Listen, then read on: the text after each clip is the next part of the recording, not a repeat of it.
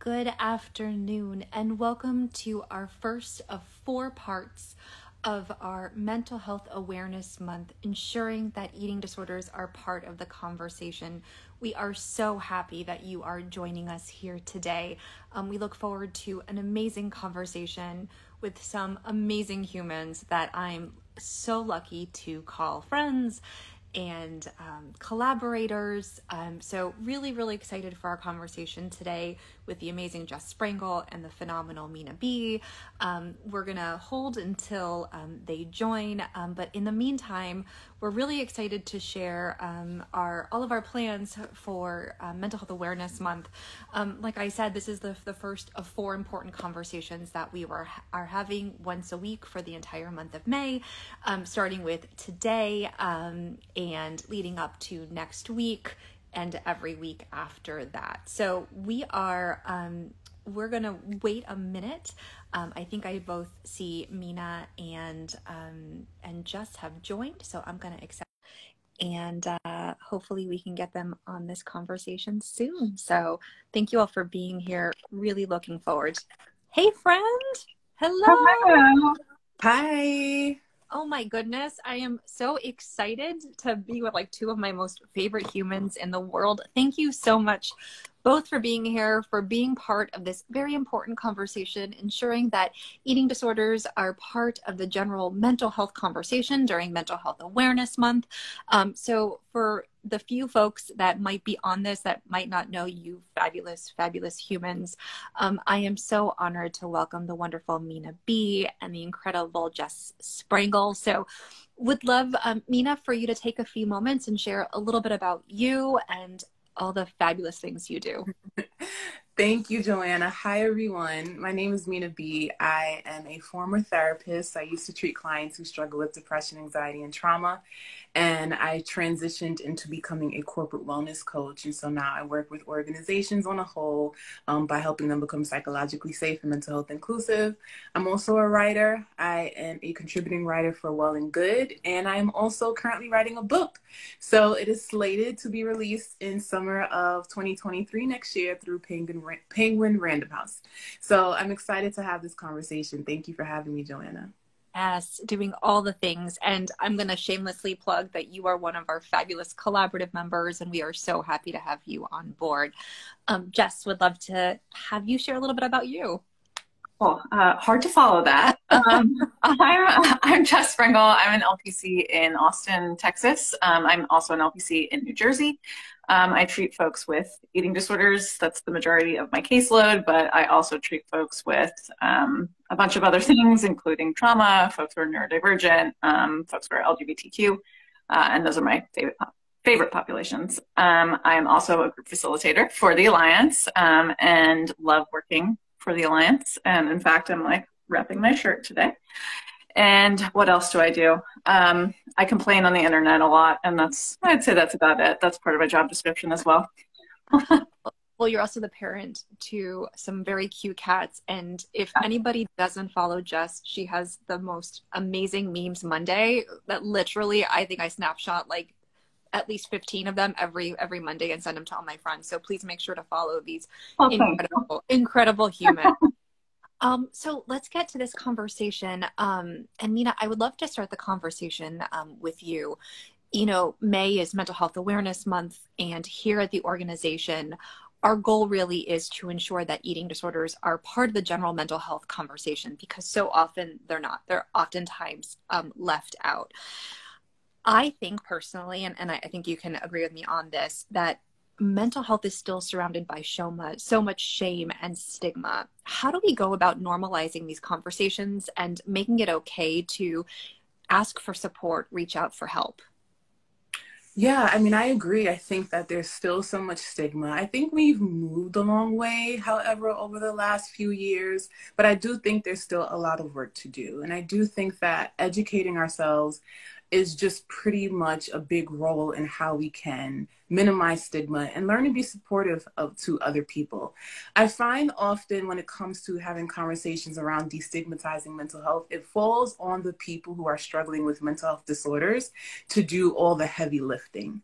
And I do think that it's time for people who may not relate, who may not be aware to do a lot of work themselves to understand people who are different from them and to understand terms and concepts or even experiences that you can't relate to, have never gone through. And just that's what community care is about, you know? And I do think that I personally want to see the needle being moved by people learning to educate themselves instead of relying on those who are oppressed, relying on those who are struggling to do the educational work for them. So I do think it's a mix of us continuously being vocal about our struggles and not silencing ourselves, combating shame and doing the work of moving past that discomfort and fear, because it's understandable why it exists. But I do think if we can move past it and be more vocal about our stories, that plays a role in shifting the conversation. But I also think people need to listen and they need to do the work of educating themselves so that we can collectively heal as a society. Oh, so true, Mina. Thank you so much. And what you just said specifically about it always tends to fall on the humans that are experiencing it, that are going through it, to have to use their voice. And I think there's something that's so special about, having lived experience and being able to use that voice from that perspective. But I want to be very direct that not everyone is able to do that, and yet their voices still deserve to be heard. And so, Jess, I know I wanted to bring the conversation into eating disorders specifically, but I'm wondering how do people that may not be experiencing eating disorders or mental health disorders, how can they be good allies? How can they take the steps to educate themselves? So like what Mina said, that they can be the ones to help move the needle forward. It's a really good question. I know we're not talking about eating disorders, but with eating disorders, a lot of the time, I do encourage like my clients for their families or their loved ones to attend, like say, alliance groups for family and loved ones, or to like seek out resources. But I think especially with eating disorders, it is hard to actually find the good resources sometimes. And I think that is the case, unfortunately, with a lot of mental health. Like some of the resources are not always going to be helpful or positive. But I think sometimes just starting with the source. So, say you have a friend or a family member that is struggling and asking them like, how can I best support you? Or even just coming to them with, hey, this is what I've learned. Like, is this supportive for you? Mm-hmm. Versus encouraging them to do the work. Because I think with a lot of mental health, if folks who are struggling, and I see this a lot, say with like National Eating Disorder Awareness Week, folks just feel like they need to sort of like almost like just dump onto like their own stories onto social media or just to anyone, because they feel like they have to do that in order for awareness to be raised or for people to understand. And it's so much energy for people to expend when there's plenty of information and education that's around us and available. It shouldn't always have to come from folks who are suffering. Yeah, absolutely. Thank you so much for that. Unfortunately, we know that only 1 in 3, humans that will experience an eating disorder will ever receive access to care. It's the thing that keeps me up at night. It's actually the reason why I founded the organization so many moons ago. And, the thing that probably will keep me in this field till I take my last breath. We know that access to care, unfortunately, with eating disorders, with general mental health, seems to be a luxury in this country, actually around the globe, truthfully. And even though it's a necessity that, just as we, access care for our physical health, we should be able to access care for our mental health. What can we do as individuals that care or individuals that are activists to help folks access care and ensure that they get the help and support that they need? Jess, I'd love to start with you and then Mina, throw it to you after. The first thing that comes to mind, so Eating Disorder Coalition every year hosts an advocacy day, which is an opportunity for activists. It's not just for professionals, but it is woefully underattended by professionals. And it's an opportunity to speak to legislators in your state about ways in which eating disorders can be better covered by insurance, or just really more a part of the conversation in terms of any sort of mental health legislation or parity. I only started full disclosure, I only started attending several years ago when it moved virtually, and I thought it really was it's a life-changing day, and it's really an amazing opportunity to put yourself in the conversation as an activist, as a person with lived experience, as a professional. Really makes you feel like you're doing something incredible to make a change so far as access is concerned. I know personally, as someone who works in private practice, it can be really hard to make care accessible and also make a living. So, I do donate my time to the Alliance and work for y'all, which is my favorite thing. And just being involved with organizations that actually care about individuals and want to help provide access just makes a big difference. Even, having this conversation right now actually improves access on some level because we're bringing it into the conversation, which, again, I think it's just woefully under talked about. And I think we just need to make a point of talking about it more. Yeah, absolutely. Mina, I would love to hear from you as far as like accessing care and what can we do, in order to push that proverbial needle forward so that more folks are able to access mental health services. Yeah, I think a lot of the things just said, I resonate with and I agree with. And I also think, though, expanding our definition of care. Because I do think when we hear the term mental health, we automatically think therapy as the only solution to caring for our mental health.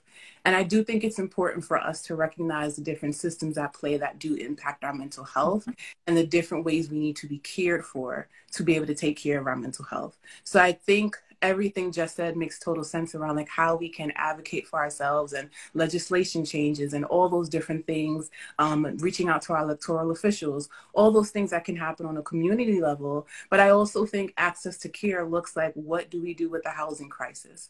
Access to care looks like poverty, dismantling poverty, food banks, all those different things. Access to care could look like making childcare accessible for working women, working moms, So I do think that as I say these things, I know it's fully loaded, but I'm saying it because I also think it's so important for us to expand how we see care, even in the context of green spaces, even in the context of pollution. We know we're dealing with climate change. The pandemic hit. I'm in New York City. Everybody left New York City because we know how congested and polluted the city is and how we lack green spaces. And it's not on a physical side, our mental health can be suffering from the lack of care that's happening in our environment as well. Also thinking of community violence, thinking of food apartheid, thinking of communities that do not have access to many things because of their region, thinking of redlining. So I know I'm going a little deep here, but I'm going in this direction because I do think that care, the way we see care is very one-sided and it's very specific to sign up for a therapist and this is the end all be all. And as a therapist myself, I know that's not true because I can't help a client meditate their way out of poverty. You understand? And so I do think that important that we think about what care actually is so that when we are trying to make actionable steps toward change, we have different things that we're looking at and different perspectives that we're taking in that's necessary for maintaining someone's mental health. Absolutely. Thank you so much for that. And, as you were speaking, Mina, I was thinking, I actually just right before this, we were doing some work around food insecurity and the amount of individuals that are food insecure that have eating disorders. We estimate around 17% of all individuals that are food insecure will experience an eating disorder. And yet there's still that, archaic stereotype of like eating disorders only affect, affluent individuals when it's actually the furthest from the truth. And as we're having these conversations of like, well, what can we do? Well, we need to make sure that folks have access to food first and foremost and good quality food, as well as what kind of services can we provide some really great free, like amazing services where can they come to our groups? Can they get connected to other services? There's only so much we can do. And I think activism, pushing that needle forward means trying to find each and every way that we can support humans as human beings and for everything that they need. And I know it's going to take us time, but we need conversations like this because Jess, 100% conversations like this they do make a difference. And it's up to us, it's up to our community, those individuals that are watching this, to be part of the change, because it's going to take all of us to move this mountain. And as I say all the time, like, I never woke up one morning and looked out the window and said, it's a beautiful day. I'm going to have anxiety. I'm going to have depression. I'm going to have an eating disorder. And yet still to this day, I'm treated that way. And I know how much privilege I sit in. And yet, so we need to do everything we can to destigmatize mental illness, to destigmatize eating disorders, and to do everything we can to make a change, to change the current, because as we're having this conversation, folks are dying. And that's really what it comes down to. And they deserve better. Our community deserves better. So thank you both for those beautiful answers. Speaking out for therapy, because as we were getting ready for this conversation, we sort of put it out to our community. And one question in particular, someone asked, like, why is therapy so important? You know, and of course, in the construct of, not everybody has access. Are you guys there? I think my internet cut out for a second. You good?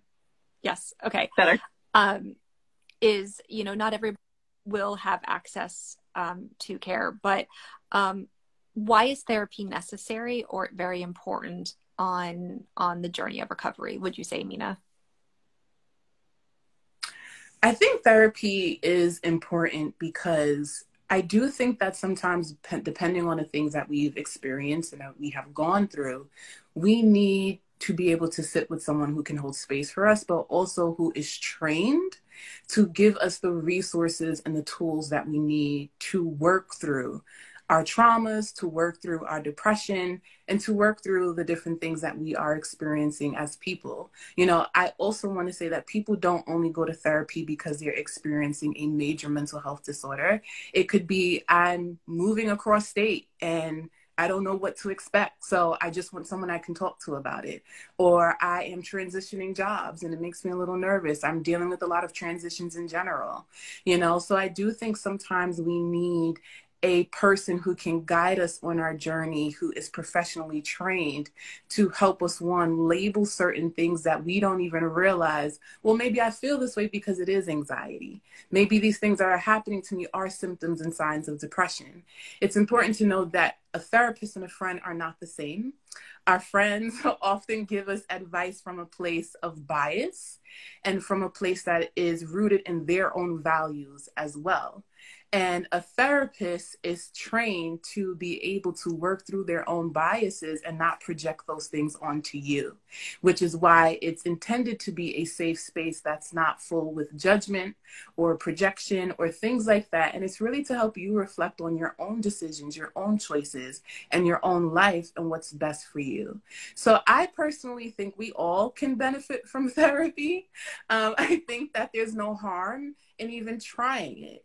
I think that if you are conflicted, give it a chance. Talk to someone who's having a good experience in therapy, and also understand that when you sign a contract to be in therapy, you're not signing your life away. You're just signing an agreement that you are this person's client. You're going through your confidentiality clauses, all those different things. And if you decide that this isn't for you, you can stop at any time. It's not an end-all be-all practice, but I do think that it's something that can benefit us and help us become more emotionally mature. It can increase our emotional intelligence and also just give us the language and the tools that we need to just be human.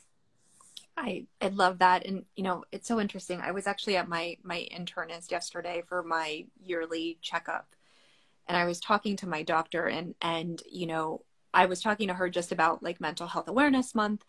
And I shared with her, I'm like, could you imagine if we had access, like through our insurance, like if you have certain types of insurance where you had preventative care as far as mental health as people that do have access to insurance do. Like, they don't just wait till they're sick to go to the doctor. They go for prevention reasons, just to make sure everything is okay. I really believe, and I hope one day that I'm able to see it, where insurance panels will actually cover mental health sessions in the same way that they cover, like your yearly checkup. Because I think that therapy has this idea of like, you only go, as you said, Mina, like the house is on fire, but we're human beings being human in a world that's not exactly easy. And I want to just sort of hold space for the heaviness of the world in this moment, in this day and age right now, because I know that a lot of people are hurting deeply right now for so many things going on. And I agree, like therapy, when you have access to it, which I believe all humans should have access to, can be a game changer, not just for when things are not going well, but when things are going always, like all different ways. So on this topic, Jess, wondering, we talk oftentimes about red flags, and we don't necessarily talk about green flags, which it's good that I have like a much younger team, because they tell me everything that's like going on right now. So we've been talking a lot about green flags. So what are some green flags when looking for a clinician, knowing that there's many layers, but if you had access, what were some green flags? Yeah, that's a great question. I love the green flags and red flag conversation that seems to have taken over Twitter in the last year. I think it's going to be different for every person. Something that might be a green flag for one person very much may not be a green flag for another person. And that's always something that I like to hold space for, even during like a consult call, and remind folks like, hey, I might not be the right fit for you, and that's totally okay. And like, I would so much rather you get good care than my ego stand in the way. And even that, like personally, if I were to see a provider and I felt like, oh, this isn't a good fit, and if they said something like that to me, that would be a green flag. But I think also it really depends on your identities, what you're struggling with. And, because I know that a lot of my clients, for example, they would really some of them would really prefer to see, say, like a queer provider. And I think that that's completely reasonable, or someone who's visibly queer versus like, I am queer, but I know that for a lot of folks, it's not visible. But I think other green flags, just like generally, and I think in the eating disorder space as well, someone who is committed to social justice, I think that's just a hugely important point. And I don't think that's actually just specific to eating disorders. I think that's specific to folks who work in mental health, and really just genuinely do seem to approach mental health from a human rights perspective. Like, therapy is political. I think that pretending it's not is nonsense. And it's also just a deeply personal experience. So I know that for me, I would want, like, the therapist that I see, like, I want her to be human in the room. I don't want her to be someone who is just like nodding her head at me for an hour, which that's fine, if that is something that a person wants. But, I think a green flag can be someone who is authentic and is not going to just sit there and be like, oh yeah, okay. Like, someone who's going to call you out on your bullshit, which, again, a lot of folks with eating disorders need. And I know, historically, certainly I've needed and still do at times. And I just think that that's hugely important. I know that's not like a very specific answer, so I'm sorry it's not like an itemized list or anything, but it is hard to answer it generally. I think it is just very specific. Yeah, no, I totally agree. And I think you answered it beautifully. Mina, I'm wondering if you have any thoughts on green flags because for a lot of folks that reached out when we were asking, it's like, how do you know if it's a good fit? How do you know if this is the right human for you? Yeah, I relate to everything Jess said. I think it's deeply personal.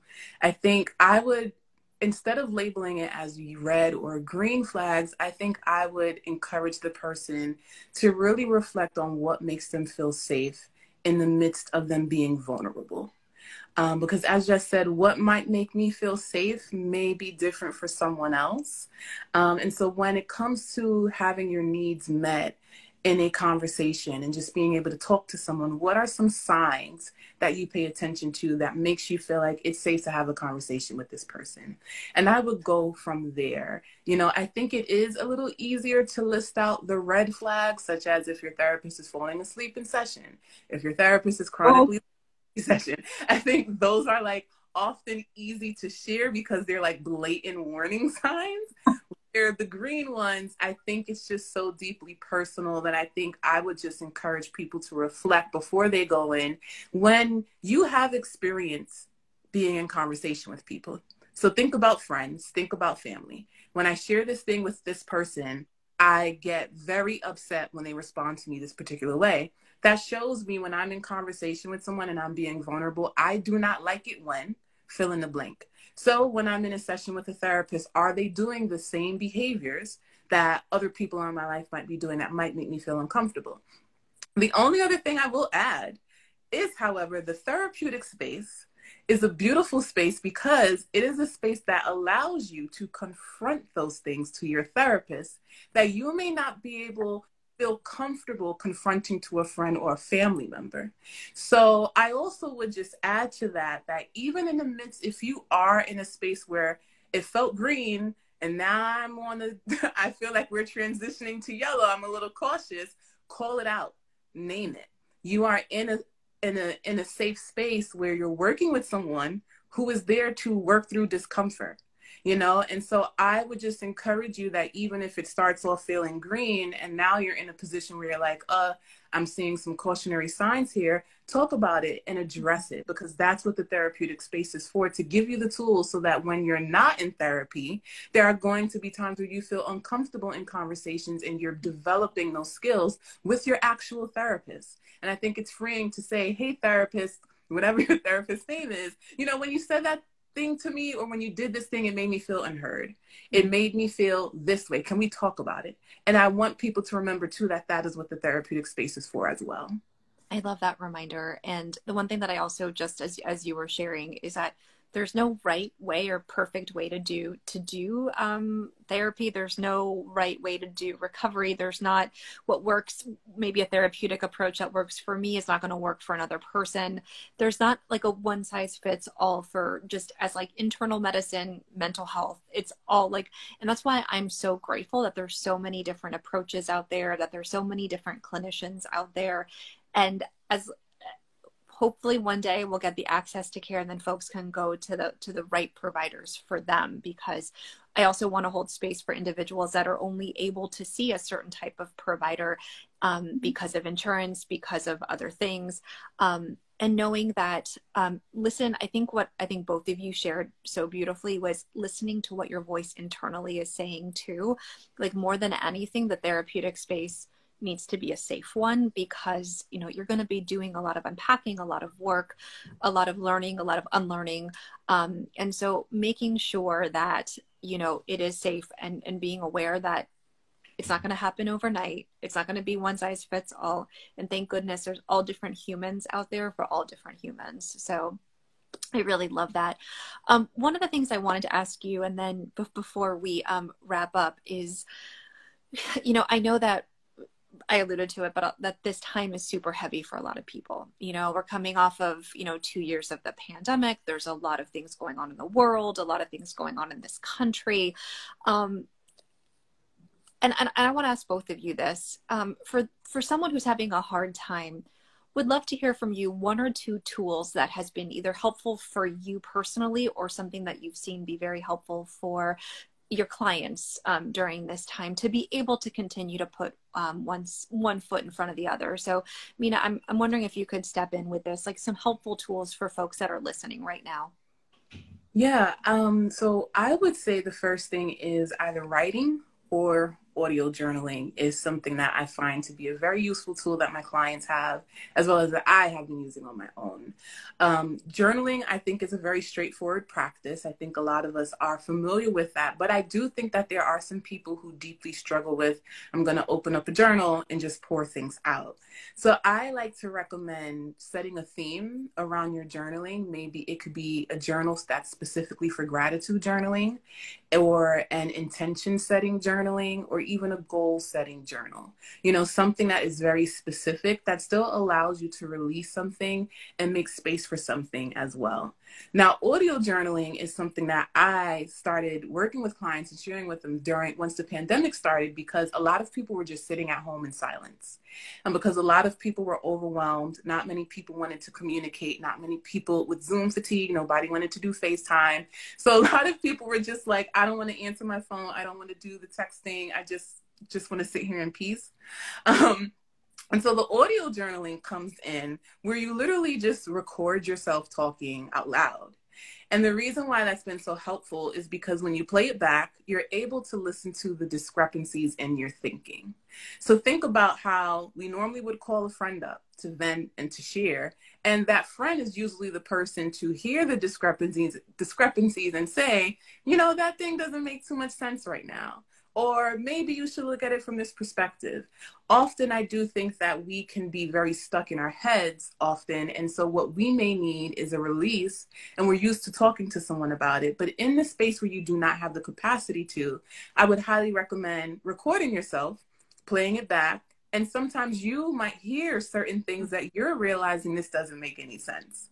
Or actually, maybe I'm overreacting. Or maybe there's a cognitive distortion here. Maybe I'm jumping to conclusions. Another thing that I think has been very helpful is healthy escapism. I think a lot of us have coping techniques, but some of our coping techniques may not necessarily also be beneficial for our mental health and our healing. I don't think that we need to expose ourselves to the news 24 hours a day. I don't think we need to be doom scrolling on social media. I think whatever is happening in the world, though it is tragic, we're going to find out about it. And I don't think that we need to be turned on 24/7 to feel like that's the only way that I can make change in the world. I do think that self-care is learning to have boundaries and to protect yourself from things that are activating you or triggering you. And so I think healthy escapism is something that can be very beneficial. I highly recommend people to swap out self-help books for fiction. I would highly recommend swapping out documentaries and reality TV for a sci-fi movie, for something that's rooted in fiction. And I say that because, one, I think as adults, we forget to have fun. Number two, when we're talking about mental health, we treat ourselves like we're self-development projects. And number three, we assume that in order to heal, we need to just be exposed to information over and over and over again. And we're not even giving ourselves the space to consume it as well as implement certain changes in our lives. And I think it's because we're realizing all this information we're feeding ourselves doesn't really do much for us. So I think when we engage in healthy escapism, we're able to discern what information applies to me right now versus what doesn't. But also we just need that disconnect at times because let me tell you something, while we're on this live, reality is still happening around us, you know? And so I would just encourage you to find ways that you can utilize healthy practices that causes you to disengage from things that you know might be triggering you or activating you. I love that. And I will tell you, several weeks back, we talked to the fabulous Jesse Israel, and he was talking about, you know, meditation. He was talking about, and something that he said, he's like, you know, think about how often your phone is the last thing that you look at before you go to bed and like first thing you do when you wake up.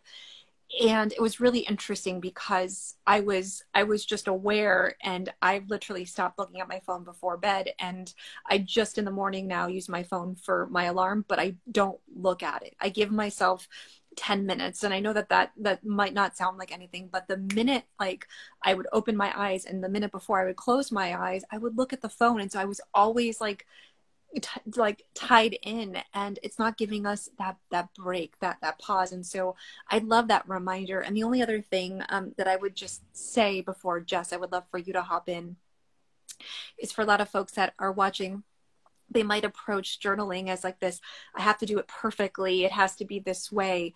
There's no rules with journaling. And that's what I love about just, you know, how you talked about that daunting like way of just opening up that journal. And like, you know, one of the things that my therapist back in the day challenged me to do is like, I can't stand crossing things out. Like my black or white in my brain won't let me do that. But just free form, just write. If you make mistakes, let it be. This is your space for you. So I really love that. Jess, would love to hear some of your favorites. Yeah, a lot of repeats, but you know, journaling is even personally something that I've done probably for, I think I found a journal recently from when I was like 10.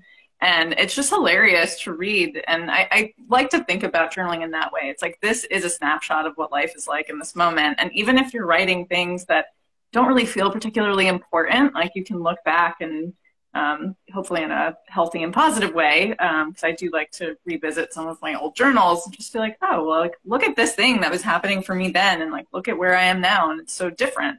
I do like to have a little bit more structure to my journaling. I usually do like 3 not so great things that happened today, 3 better things that happened today, and like 1 intention for tomorrow, especially if I'm having trouble organizing my thoughts. And I usually share that with clients as well. I think during this time especially, you know, a lot of my clients are like, just shut up whenever I talk about mindfulness, but I do think that mindfulness is really important and helpful. And there are so many ways to access it now that it's become a bit of a buzzword. I do know that. And what I mean by mindfulness is just being a little bit more present in your everyday life. And I love that there are apps for it now. Like there's every imaginable app you can think of for mindfulness. And I actually heard of one recently. It's called Finch. It's like a self-care app that does like mindfulness goals, self-care goals. And it's just like little cute birds. And I don't know, I think that is like so helpful to me. If there's like a cute animal, that's like my number one. Another thing that talking about, you know, really structuring your phone usage or social media access. I mean, I know that for me, I have to like set a schedule for myself, and I will do so on my phone so that it kind of cuts me off if I'm like engaging too much. But also like if I am noticing myself like not really being able to look away from my phone, I'll pull up like accounts that are more animal focused or more like meme focused, so that at least like the time I am spending scrolling is more quote unquote productive, in that it's giving my mind some serotonin instead of just the constant like just suffering scrolling. So that is something that, these are all things I use personally and things I like to share with my clients. And interestingly, I think, you know, clients have taught me a lot during this time about what is useful and what can be helpful when you're stuck indoors or just really trying to cope with the just really challenging world we live in today. So. Yeah, I love that. Thank you both so much. Well, I have no idea where the last time has gone, and I'm so grateful for this opportunity. I did want to mention some upcoming conversations. So a week from today, we're having an amazing conversation on destigmatizing mental health and eating disorders within the Asian community. And then 2 weeks from today, on Mental Health Action Day, we're having a conversation surrounding male identifying folks and eating disorders. And then we're going to end the month with navigating weight stigma within the healthcare space. So please join us for these amazing conversations. And of course, please contact the National Alliance for Eating Disorders if there's anything that we can do to connect you to care or join one of our free therapist-led support groups. Before we leave though, one last question for each of you. What is one thing that you would share with our listeners right now, just in this moment, that might be having a hard time? Just one little pearl before we log off. Mina, would love to start with you. These questions are always hard because I have like a list of 15 things that I want to say. So to boil it down to one, I think for people who are having a hard time right now, it sounds cliche, but I do want to remind people that they're not alone in their struggles. Because I do think sometimes when we're struggling, we can isolate ourselves and not reach out for help because we think we're a burden. We think something's wrong with us. And I think it's really just important to remind ourselves, I'm not the only one experiencing this thing. Even if I don't know anyone in particular, there's someone out there who understands what I'm feeling and what I'm going through. And that's enough for me to get the help that I need. I love that. Thank you. Jess? That was mine. I feel like it's like the therapist Rolodex. We have like, you know, kind of circling bunch. The thing that comes to mind outside of that is, you know, no person is a final draft. Someone said that to me when I graduated high school, and it stuck with me. And something that I think is just so relevant for today's world. It's, you know, we're different people every day. And that is such a terrifying prospect, but also such an amazing one that, you know, the person we are today is not who we have to be tomorrow, or the person we have to be after that. And there's just so much left for you, and so many different drafts left for you to be. I love that. I love that you're not the final draft. I think that's such a beautiful way to end today's conversation. So on behalf of the National Alliance for Eating Disorders, thank you so much for spending this time with us. Mina, Jess, thank you for just being who you are and what you do. And please, if you don't follow both of them, please do. I cannot wait for your book to come out next year, Mina. Like, we'll have to do all the things to promote it. You know, and I'm just, thank you for just for being the humans that you are and doing so much good in my world and in all of our worlds. So please take care of yourself. Please stay safe. And we look forward to having you at a future conversation. Take care, everyone. Bye. Bye. Thank you.